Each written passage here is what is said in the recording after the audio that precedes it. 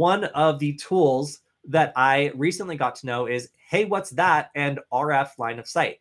So when planning for some of these experiments where I need to have direct line of sight, I'm able to use some of these free tools to look at whether or not a radio can hear another radio, whether depending on the geography of a specific area. So let's say I have something over here, and I want to see if radio A and radio B can communicate with each other. Well, this website allows you to generate an elevation map, and I can say definitively, no, it absolutely cannot communicate with that other radio. So while getting used to some of these cool LoRa technologies, I do have to keep line of sight in mind. And if I want to make sure that I'm setting my stuff up in a way that other sites can receive it, then it certainly helps to know whether or not there's some sort of natural formation that is causing there to be a block.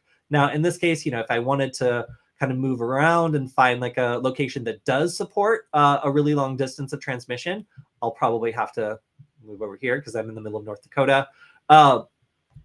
I can identify spots that are really good for me to run my experiment. So if you're into radio stuff, if you are curious as to why a certain receiver maybe isn't getting reception, I have to recommend this as a cool way of figuring out whether something is even worth trying.